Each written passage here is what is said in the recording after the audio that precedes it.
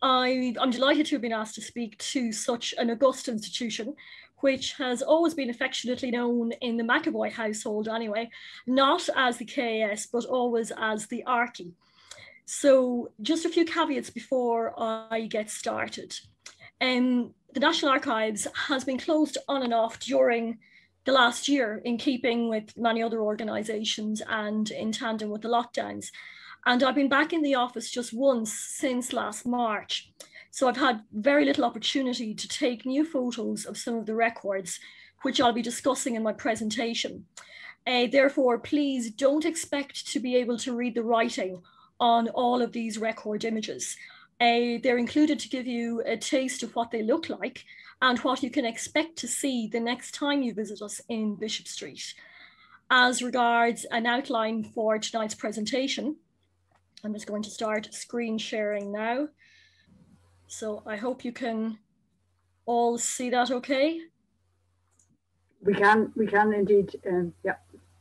That's great. So in terms, as I mentioned about the presentation outline, I will run through the history and holdings of the National Archives. I'll discuss sources for researching family and local history in Kilkenny, and then we wind up with Q&A at the end. So I would ask perhaps that you keep your questions until the end of the talk, please. So for those of you who have been to the National Archives before, or equally those who haven't, our mission and our vision are very similar to those of archives around the world, to collect, manage and preserve the public record, and to ensure its availability as a resource and to safeguard citizens' rights. We, as our vision, have to ensure the future of the public record and to contribute in a very meaningful and concrete way to the culture, life and memory of Irish society. In terms of the history of the National Archives, I have it down as NAI for short throughout the presentation. But we are, in a sense, the child of two predecessor institutions, the State Paper Office of Ireland, which was established in 1702 and was based in Dublin Castle, and it preserved the records of the offices of the British administration in Ireland, and the Public Record Office of Ireland, established in 1867, to preserve the legal records and those of bodies no longer in existence. So there on the left-hand side, you've got the record tower in Dublin Castle, which was the location of the State Paper Office. And then on the right-hand side, you have got what was known as the Treasury Building within the Four Courts complex, which was the home of the Public Record Office, as I mentioned, established in 1867. So on the left-hand side, it's a lovely photograph, I often think, of the interior of the building here on the right-hand side. So you can see these beautiful tall arches and windows. And then you see it again here on the left-hand side, where you had a beautiful glass roof over the part of the Public Record Office that was known as the Treasury Building. It often reminds me of a cross between Kilkenny Jail and Stephen's Green Shopping Centre, and you see the clerical officers leaning over the banisters, really, or the railings within the Public Record Office. And then fast forward to about 5 years later, on the right-hand side, you have the destruction of the Four Courts, and within it most of the Public Record Office, and in the process destroying much of Ireland's early modern and certainly medieval records. This is what it looks like after the 30th of June, after the bombardments started. You can see almost the front of a car actually in the middle of that photograph. So those beautiful tall windows and girders have been twisted and blown to pieces. And on the right-hand side, you have a gentleman called Mr. Tucker, who was the chief foreman in the Public Record Office and actually lived on the premises. So for many years, we thought it was Herbert Wood, the keeper of the records, but we now think it's Mr. Tucker. And you can see he's just looking at the remnants of this catastrophe around him. Pieces of the records were blown across Dublin as far out as Dunleary. And an appeal was actually made in the papers to the people of Dublin to bring in whatever remnants and pieces of documents that they could find. Such was the absolutely ginormous hole that was blown by ourselves into our own documentary heritage. So after 1922, attempts are made both physically to rebuild a public record office, and also attempts are made to collect or replace the documents that have been lost. So some work is made and some progress is made in that regard, but obviously there was never going to be a full substitute for the records that have been destroyed. So both the Public Record Office and the State Paper Office continue to function separately, but they lacked a mandate to collect the records of the new government with the establishment of the Irish Free State in 1922. So from 22 to 86, so a period of 64 years, you have government departments hanging on to their records because the Public Record Office is not mandated to acquire them. Until, I'll go back to that in a second, the National Archives Act of 1986, which abolishes the two older archival repositories and transfers their holdings to a new organisation, to the newly created National Archives, which is legally mandated to acquire the records of state, to destroy the particular records, but that's only with the permission of the director, and also to manage the transfer of records from government departments when they become 30 years old. Now, the 1986 Act mandates a 30-year waiting period, but an amendment to the Act in 2018 has now shortened that to 20. So we will be acquiring records from now on, hopefully with a larger complement of staff, to also acquire records when they become 20 years old, with a view to catching up with what has been done with the Public Record Office of Northern Ireland and the National Archives in London, both of which have been acquiring records for the last 20 years. So we have a little bit of catching up to do. But there on the left-hand side is the interior of our reading room. The middle is our quite shiny and swanky storage with mobile shelving. And then on the right-hand side is the exterior sign for the building. So for those of you who visited us before, these pictures should look somewhat familiar. So in terms of the holdings of the former SPO, State Paper Office, and Public Record Office, we have the legacy body of records or corpus of records from those organisations. We have departmental records from the foundation of the state in 22. We have, of course, genealogy records, and we have private archives, which were donated by private individuals. In terms of the format of the records that we hold, the majority of them are paper-based. So paper-based files, registers, maps, plans, drawings, photographs have a paper base. We have microfilms and microforms, which were considered, quite revolutionary technology when they came into use in archives and libraries from the 30s and 40s onwards. We have very little in the line of audiovisual material, mainly because we lack the correct or proper storage conditions, which are required to store film and sound recordings in environmentally friendly conditions. We also lack the hardware to be able to play them. So for example, if you come across a roll of film or a sound recording and you approach the National Archives with it, if you're being suitably civic-minded, chances are we will redirect you to either RTE or to the Irish Film Archive, both repositories holding and the exact environmental conditions with which to store the documents, and also the hardware and software to be able to view them. So here's just a sample of the records that we hold in the National Archives. I've deliberately chosen some colourful ones, mainly because the vast majority of our records, of the administrative records really, have quite a dry appearance.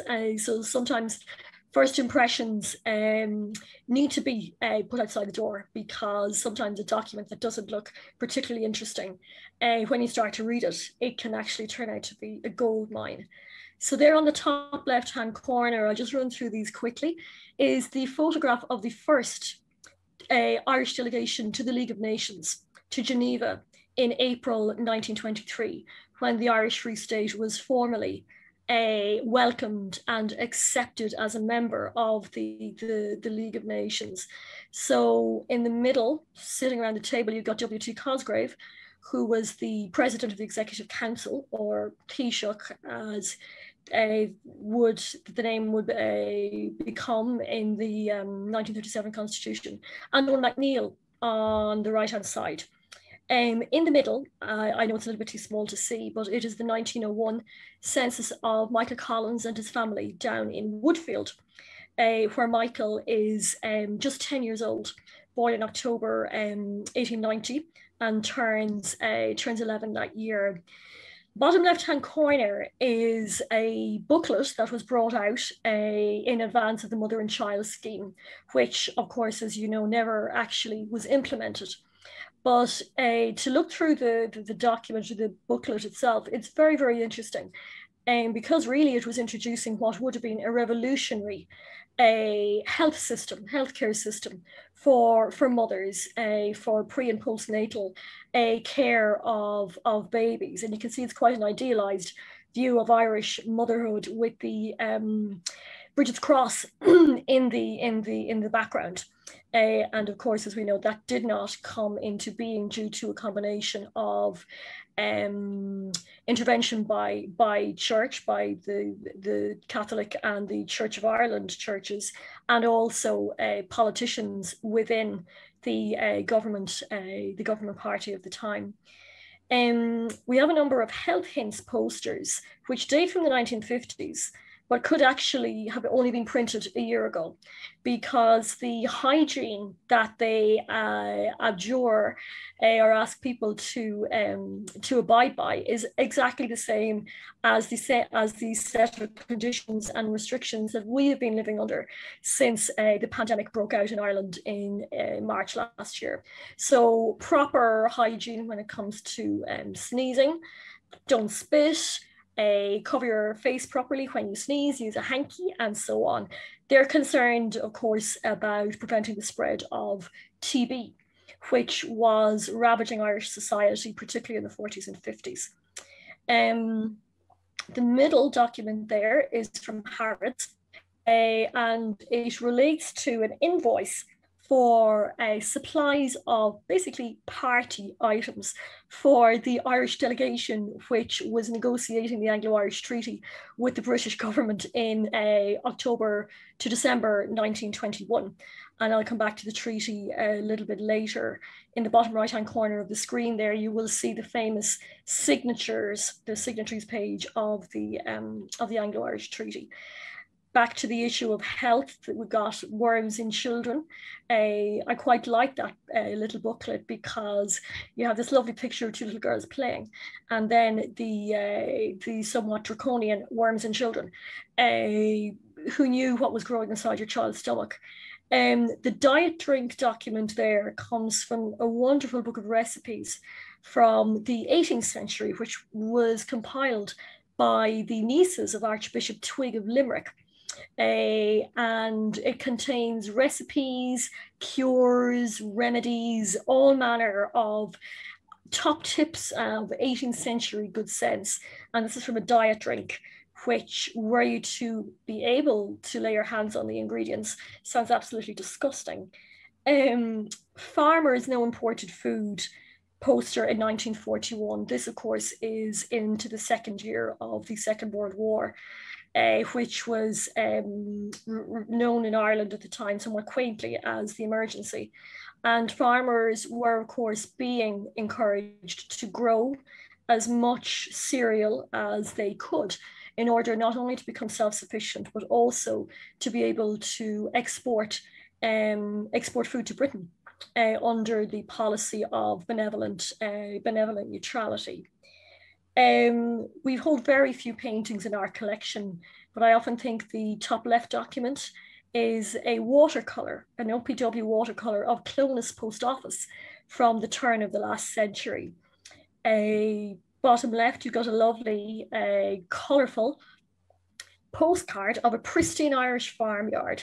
It's the Kennedy homestead in Duncanstown in New Ross.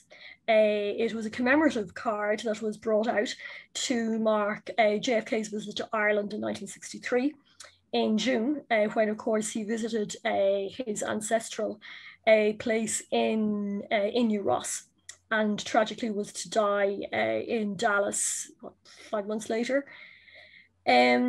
The Irish Housewife Annual. Again, we don't have too many magazines in our collection, but I quite like this one because it gives, again, a somewhat idealized view of the Irish housewife in 1959.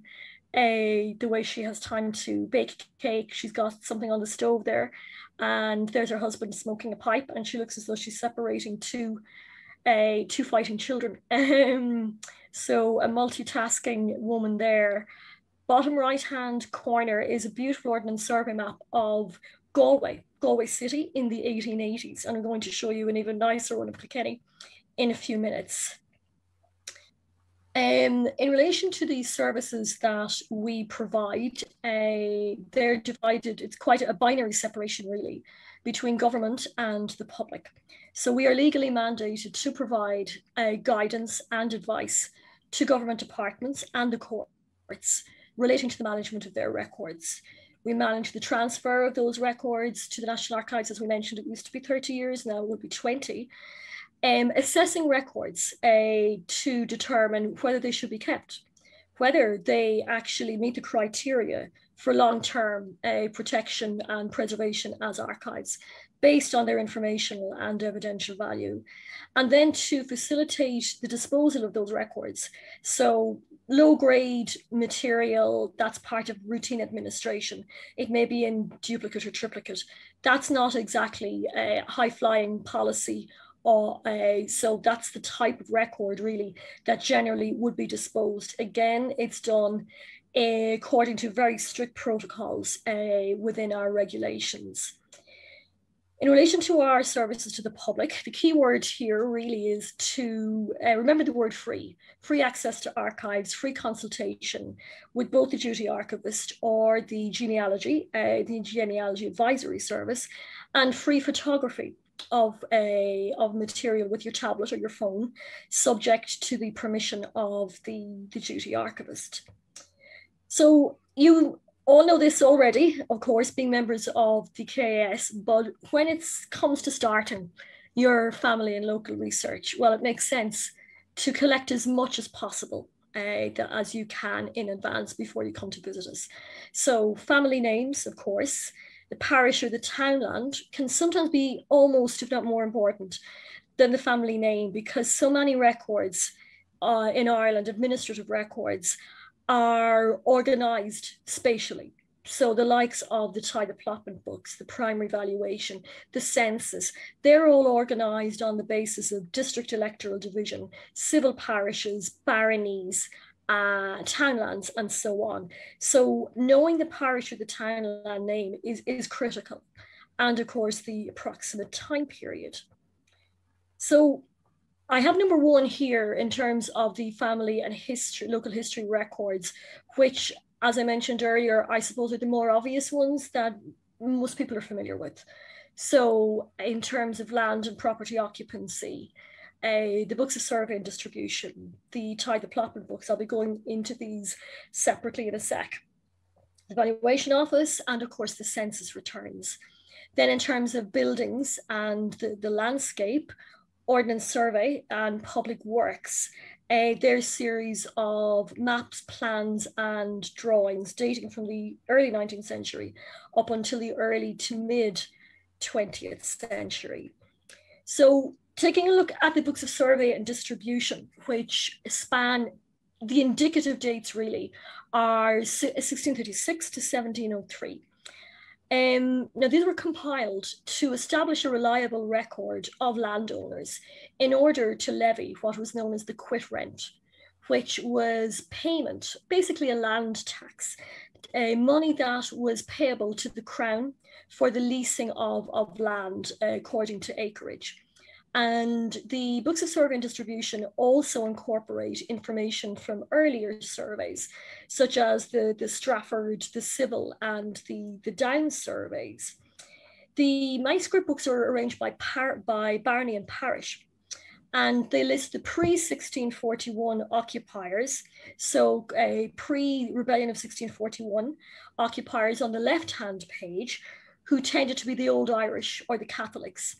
The Old Irish Catholics, the acreage of land held, and then the names of those to whom these lands were transferred, either as payment or in lieu of payment to Cromwellian soldiers, or after the restoration of Charles II in 1660.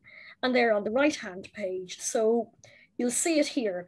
This is a book of survey and distribution for the parish of Ballygurran. So on the left-hand side, you will have the Old Irish Catholics listed, and the amount of acreage that they have, which would have been measured in acres, roods, and perches. And then on the right-hand side, you will have either the Cromwellian settlers, who ended up then being superseded by the soldiers of King Charles II. So it gives you, over the course of 50 or so years, and a very interesting pattern of landholding and how that changes depending really on basically whose side you were on.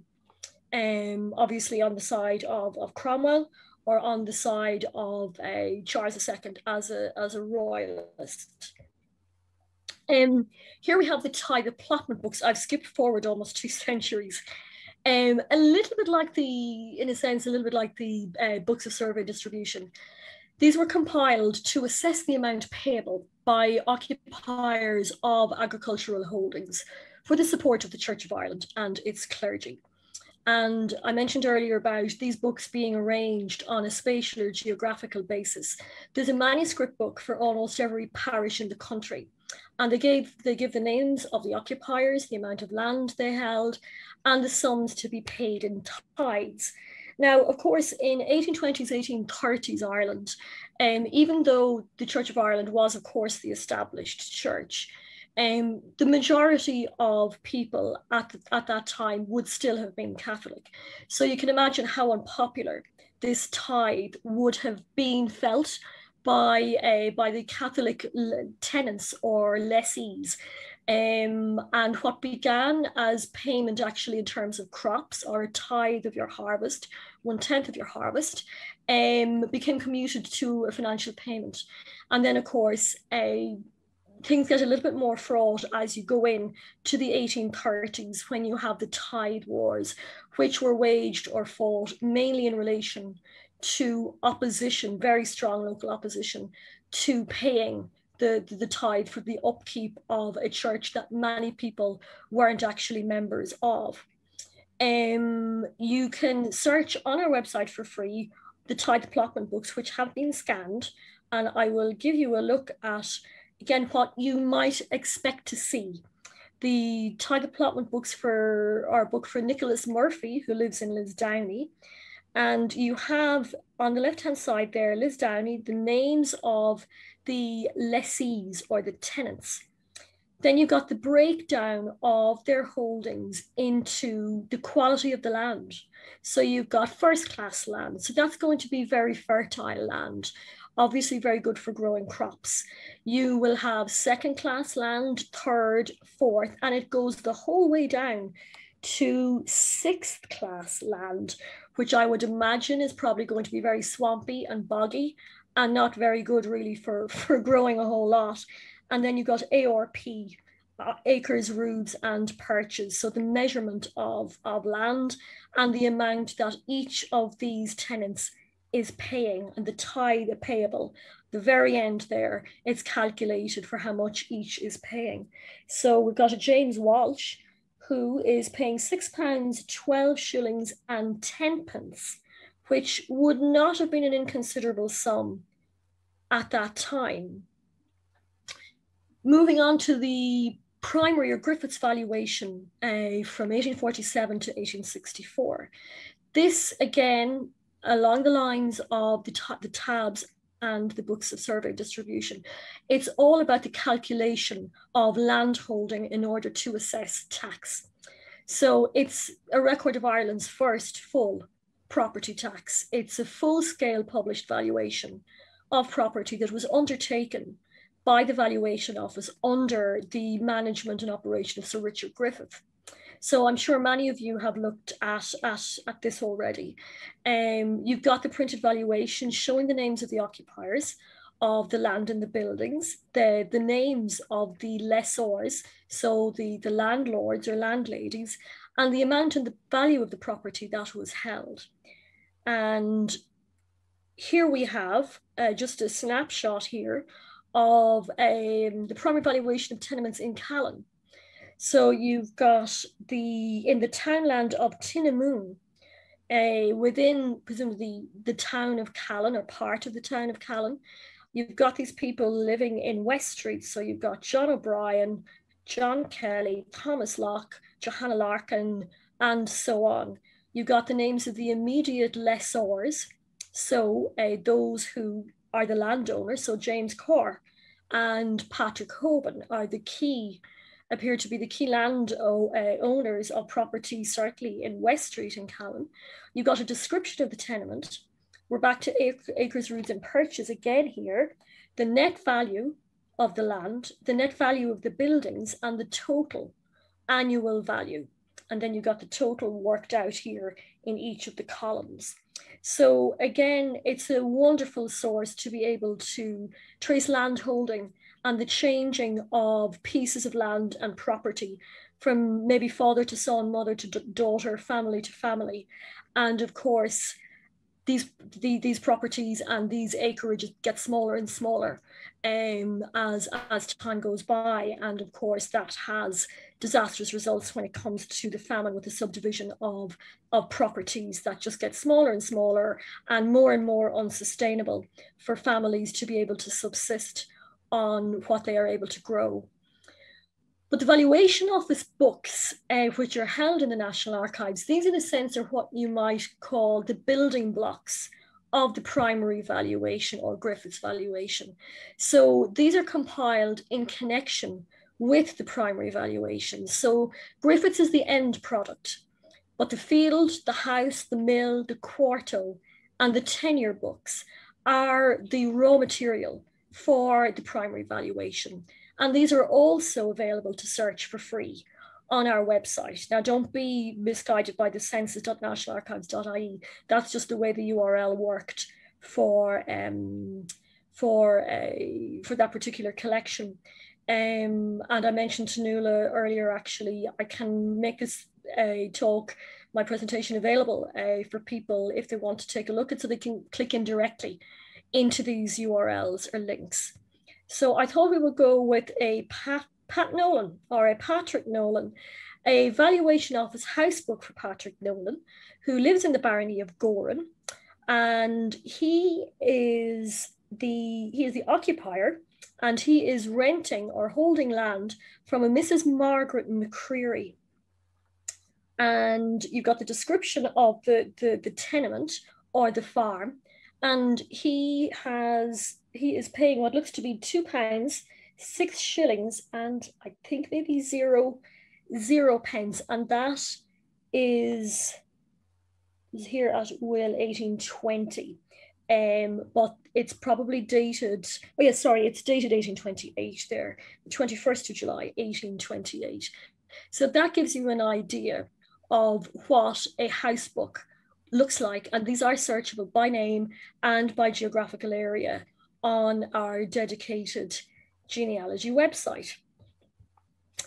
Now, the 19th century census returns, well, we're probably all very familiar with these. We do know, of course, that most of them were tragically destroyed in 1922, and those which did survive, you're literally talking about fragments, pieces, pages of material or of census returns.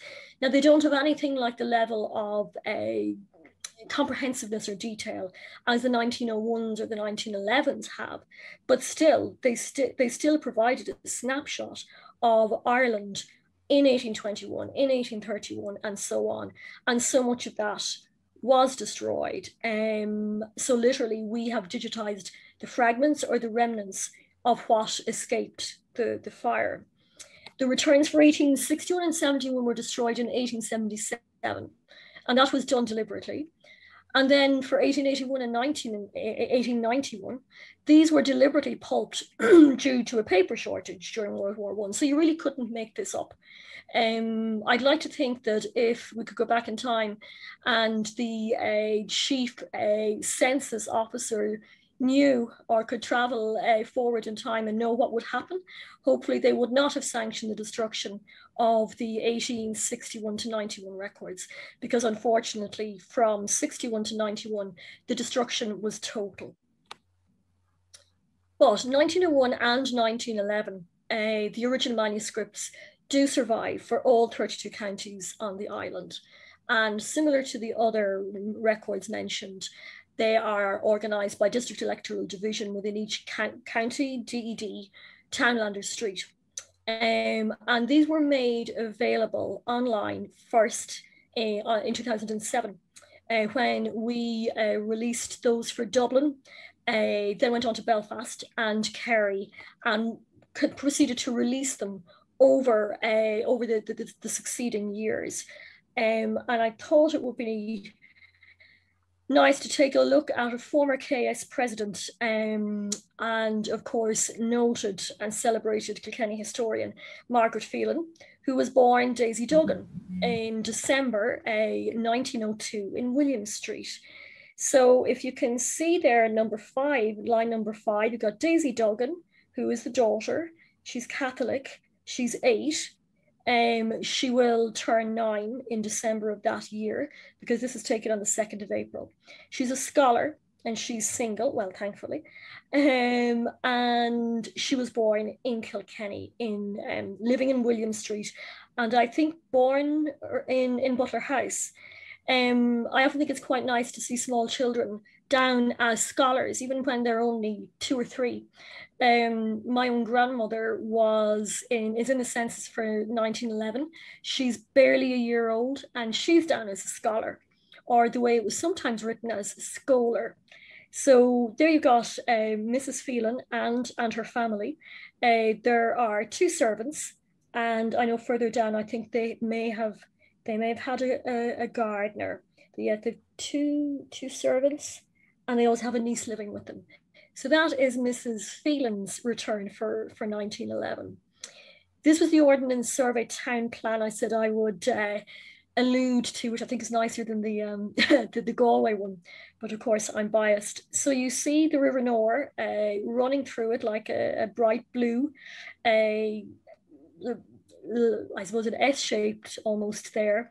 If you look closely just south of the River Nore there, the blue band, you see the castle, and you see the footprint of the castle, and in front of it you see the rose garden and the fountain. Now you will be able to tell me, I've no doubt in the audience, whether the rose garden was laid by then, but it certainly looks as though it has been laid out as a garden there.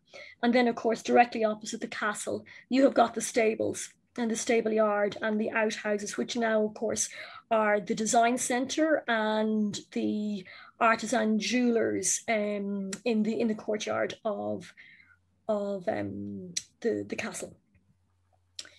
So I thought I would move on now to the family and local history records part 2, which relate or deal with perhaps more, maybe less usual or less well-known papers. Now, I'm sure many of you already know these, but the outrage papers, the Irish crime records, the census reports, as opposed to the returns, and the finance compensation files. So the outrage papers, these are a sub-series of the Chief Secretary's Office registered papers. They were known as the State of the Country papers from 1821 to 26, and then they renamed the outrage papers from 1826 onwards until the end of the 19th century. And they document crimes of a political or an organized nature, by which I mean, we'll say local groups like, you know, white boys, ribbon men, And here we have outrage reports, a selection of them for Kilkenny. And in the far left here, we see that there is a £100 reward, rather, for a robbery. Whereas Arthur William Pym, pay clerk in the payment of the Board of Works, he was on his way to pay the labourers in the barony of Kells when he was set upon by an armed party and robbed of a considerable sum of money. And the Commissioners of Public Works are offering a reward of £100. And that is in March 1847. Now you can imagine March 1847, we are in the teeth of the famine. So the men or women or whoever who actually robbed Arthur William Pym of £100 actually ended up stealing unfortunately, from the workers of those who were working on Office of Public Works projects, which were created and established during the famine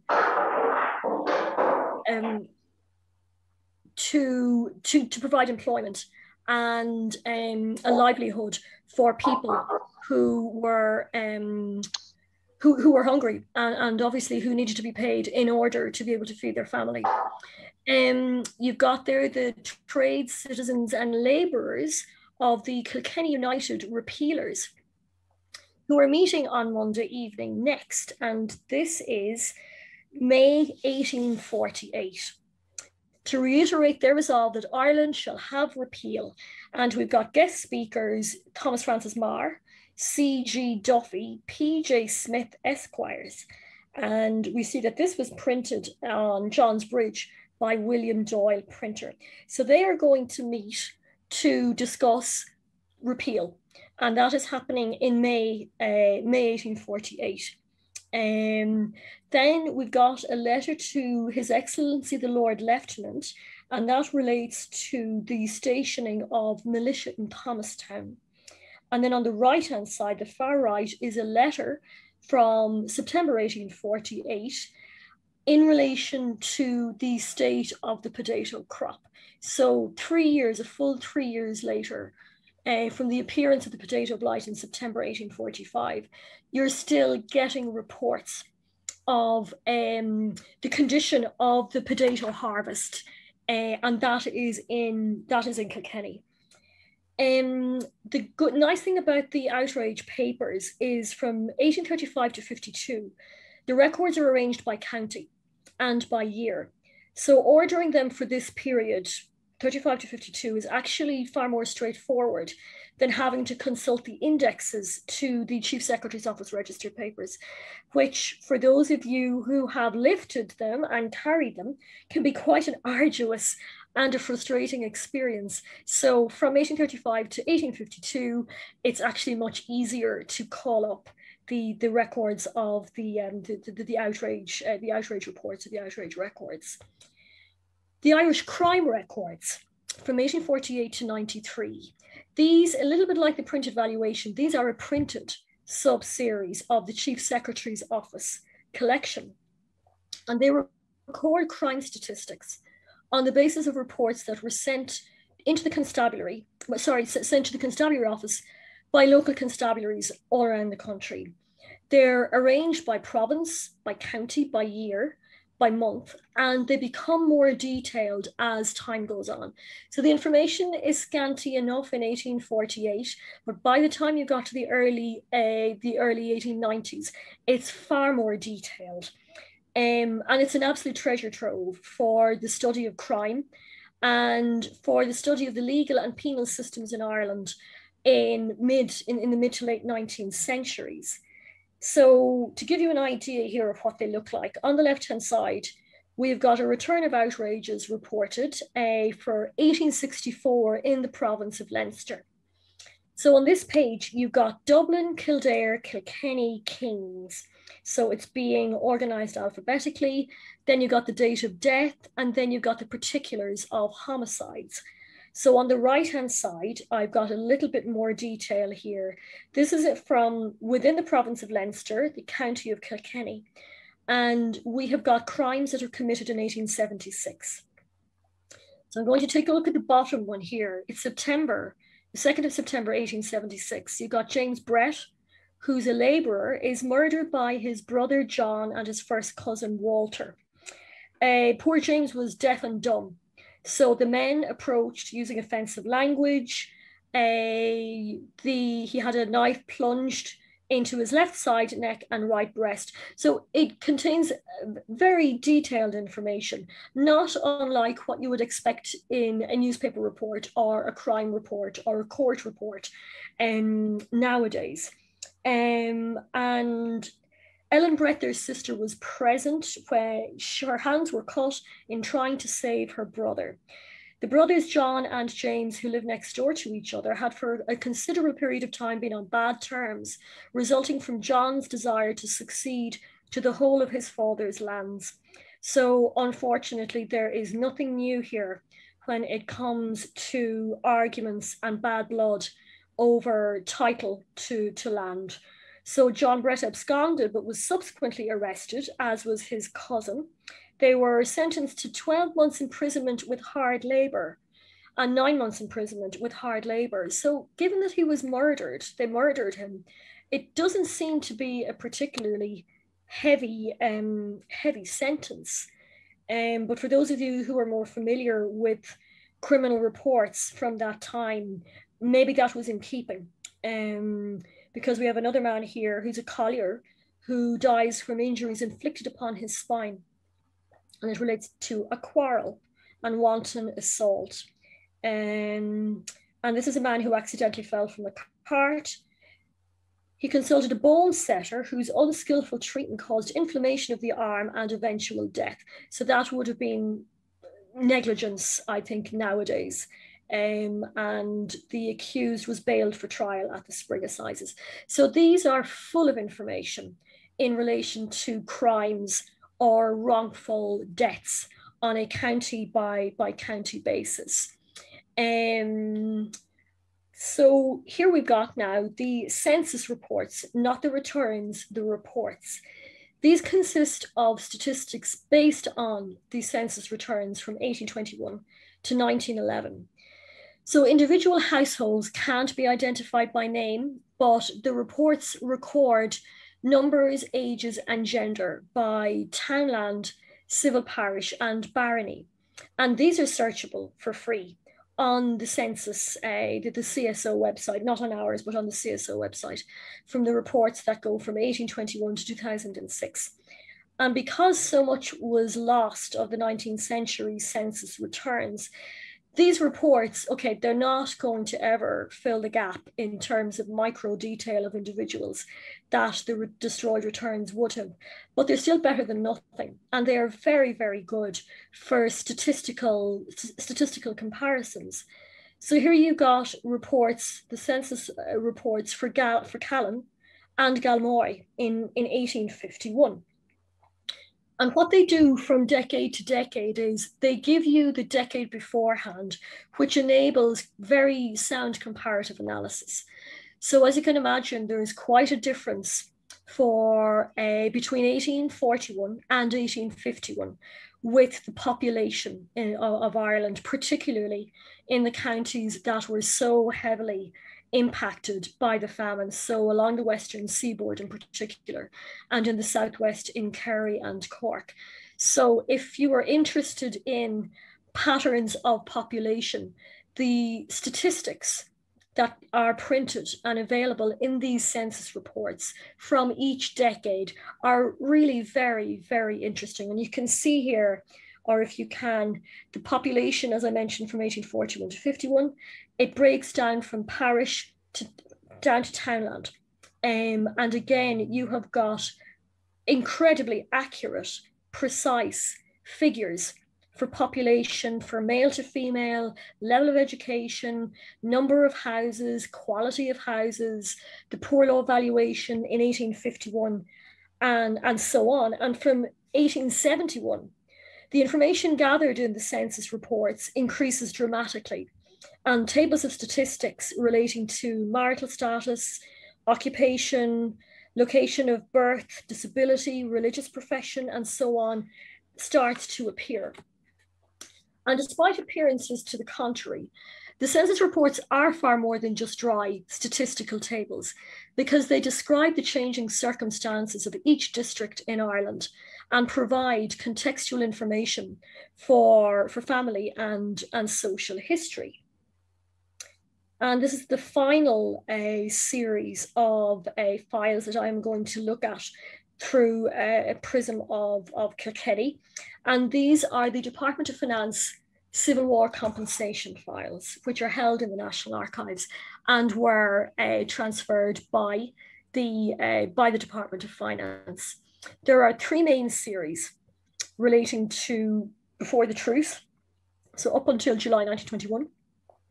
Immediately post-truce, so during just after the end of the War of Independence and covering the Civil War, and then the third one there, which relates to, it's almost like a mopping up exercise between 1916 and 1923. So that scoops up stray 1916 Easter Rising files, War of Independence. There's not many of either of those, but there is a lot in relation to the Civil War. So what we call the FinComp 2s, the post-truce files, there are just under 20,000 files covering damage to property. And that's a key thing to remember, or a difference to have in your mind. It's not injury to the person, although there are files in relation to injury to the person, but this is damage to property during the Civil War. And it was a compensation scheme that was operated by the state solicitor in cooperation with the Department of Finance and individual county courts. So throughout, though the years covered by the files run from 1920 to 41, the bulk of them really do date from 1922 up until the late 1920s and concentrate more or less on the Civil War. So this is just to give you an idea of what they looked like before we started to conserve them. So here they are being cleaned with a smoke sponge. As you can see, the covers has shipped an awful lot of the dirt and the grime, which is being rubbed away using a smoke sponge. Then we refolded them in acid-free folders. They would have been in acid, or rather folders and boxes that were full of acid, which of course would have begun to attack the paper fibers and corrode them and cause them to become fragile and liable to tear or to crumble away. And then reboxing those acid-free folders into acid-free boxes. I'm showing you these photographs just to give you an idea also of the procedures and the processes and treatment that collections get within the National Archives, because of course we want to prolong their longevity for as long as we possibly can. So for Kilkenny, between 1922 and 1939, those are the date spans of the finance compensation, the FinComp 2s, and Kilkenny is coded number 10. So, for example, the first county would be Carlow, so Carlow is 1. And then Wicklow will be, including all the towns and the counties, I think Wicklow is about 32. It does not include the counties of Northern Ireland. And there are 379 files, which is a goodly number. Cork is about 2,500, being, of course, a much larger county. But this is what they look like. So they've got a fairly standard appearance. You've got the cover page here. So compensation claims post-truce. And this is a Mary Mackey in the county of Kilkenny.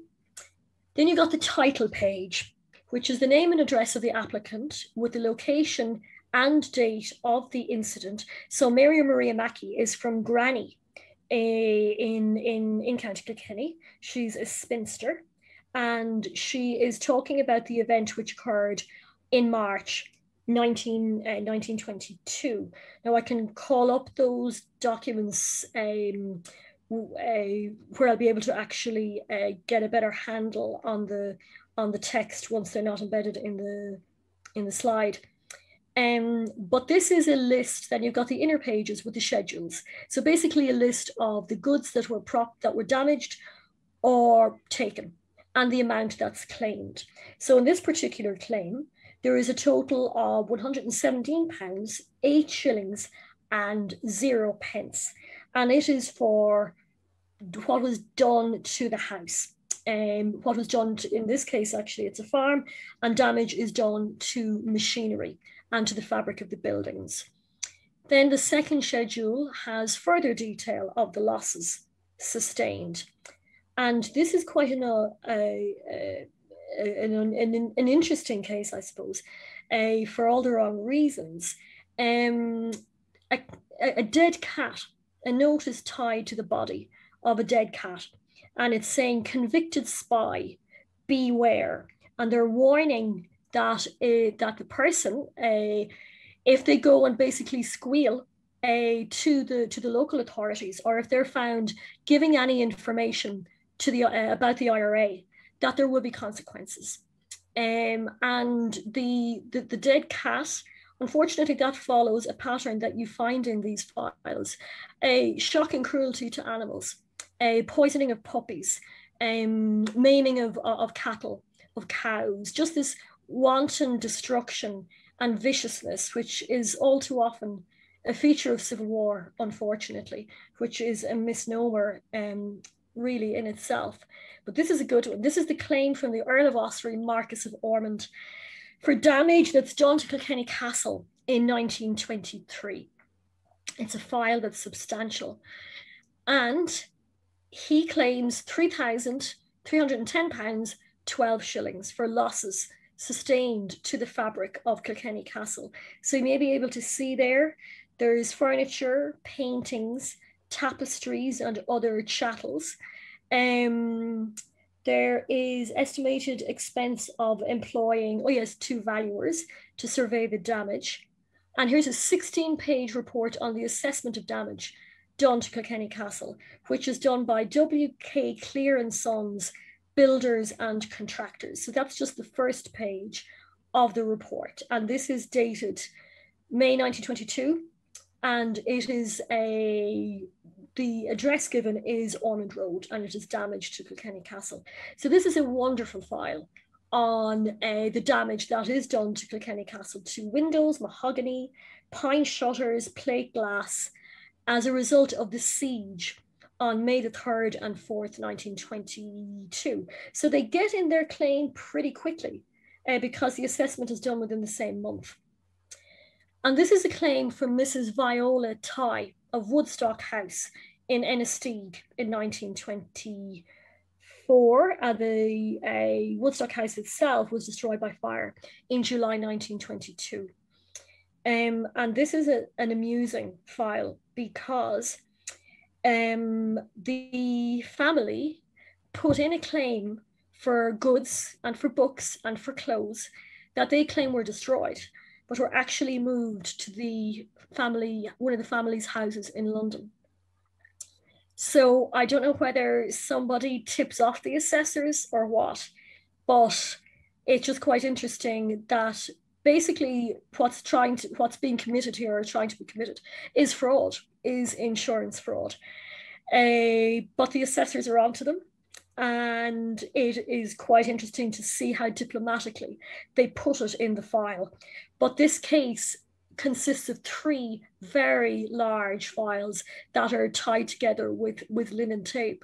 So for those of you from the area, perhaps around Innistead, it makes for really interesting and actually quite amusing reading.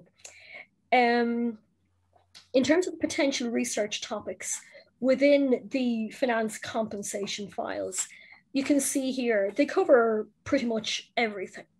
Military history, women's history, I mentioned animal cruelty, material goods, what was being stolen, diet and food. It's very interesting the light that's cast on that. I always thought that Kilkenny people were of a very sophisticated bunch. And I was proved right, because some of the food that is taken and stolen from trains passing through Kilkenny, grapes and salmon. Grapes, salmon, wine, not your average bread, bacon, sausages, eggs, the ingredients for a good Irish fry, but oftentimes brandy, wine, grapes, and salmon. So we congratulate ourselves for impeccable tastes and gourmand habits and tastes. In terms of actually looking for these files on our website, the details of each file was extrapolated and put into a database, which was uploaded onto our website using keywords. What the files themselves, as you will have seen there, they don't look terribly exciting, but it's what's in them makes them such a rich source of information for Civil War and for local historians. And their potential hasn't been exploited or mined properly. They are very, very good for inter-county comparison. So what was happening in Carlow, what was happening in Kilkenny? Was there a higher rate of theft of bicycles, for example? Was there a lower rate of attacks? Because although these are not relating to attacks on the person, they're attacks on property. I have come across files in relation to attacks on property and the human toll that was taken.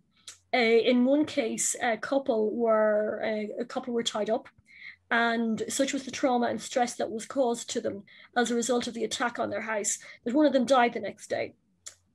So it's not all about damage to property. These records have a very, oftentimes quite a poignant and tragic angle and human consequence for what might be on the face of it a very straightforward looking attack, because it can be the destruction of people's livelihoods, whether it's a business that's destroyed, whether it's animals that are attacked or maimed on a farm as part of sabotage or downright cruelty and viciousness. And of course, we do know that happened between families and between friends. But as I said, this is just a sample of the angles of history that these collections and that these files cover. And certainly of the 329 or so files relating to Kilkenny, you would have research to last you the end of your days. There's no doubt in my mind about that. So before the questions start, I would just like to say Gurbi Mila McEvoy for listening to me. And now it's question time.